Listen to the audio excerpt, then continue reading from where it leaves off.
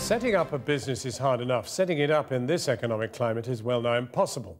As for getting funding from the banks, forget it. So entrepreneurs are having to seek out some imaginative solutions, whether it's sourcing funds from digital sites, from each other, or the generosity of crowds.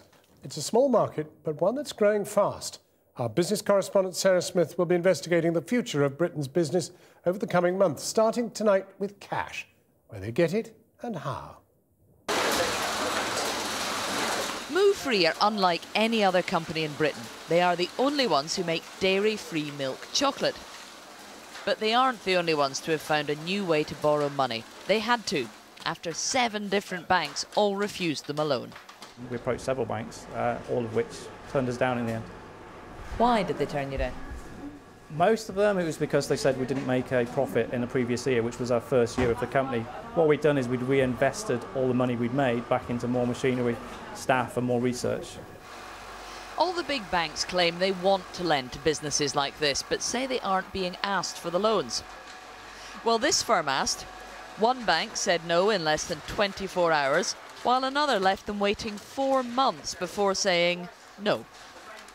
The British economy can't really get going without small companies like Move Free. And companies like this can't really get going unless they've got access to finance. It is a problem that's been going on for years. And the government have tried threats and inducements to get the banks lending again. But still, companies like this are having to look elsewhere to get the loans they need. In the end, they got the cash to buy new machinery in less than a week from what's called peer-to-peer lending, cutting out the banks completely. Thanks to firms like Funding Circle.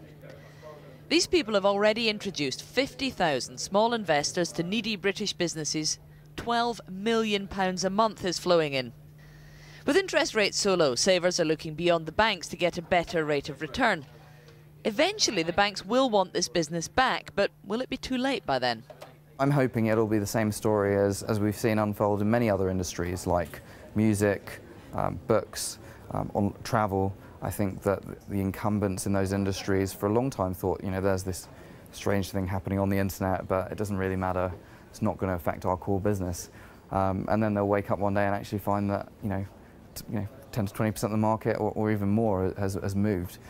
Artificial grass is on the move at Grono in Manchester, thanks to a huge new retail contract. The problem?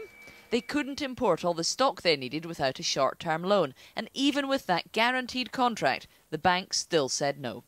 We'd just got a contract with a national retailer over here, and we were ready to go and ready to take people off the dole and employ them. And I would have expected, especially since the government were instructing them, to give some help to small businesses. Grono were only saved by a credit line from their Chinese suppliers, finding the support overseas that wasn't available on home turf. This is your chance to own part of Brewdog. And me, under the wheel.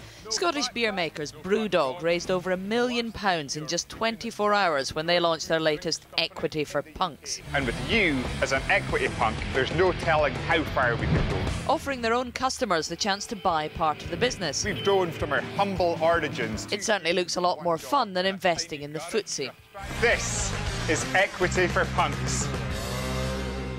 If you invest your money in traditional stocks and shares, you might make a decent return, you might even get paid an annual dividend, but it is very unlikely that you will get free beer. That's what's on offer if you invest with Brewdog instead. And a lifetime's discount off their craft beers plus a share of the business might sound tempting, but is it safe?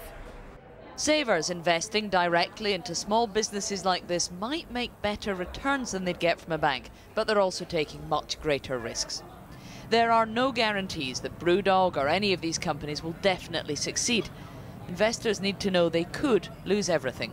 With these things, you've always got to go in there with eyes open. I think, as I said earlier, putting all your eggs in one basket is a terrible idea. But I think investing sort of a few £100 here and there is something that I'm willing to lose for the opportunity for doing something big and changing the world. Peer-to-peer lending might change the world. Introducing investors directly to borrowers could be the future of business finance. But it's not risk-free. In fact, it's not even regulated. And just like ordinary stocks and shares, investments can go down as well as up.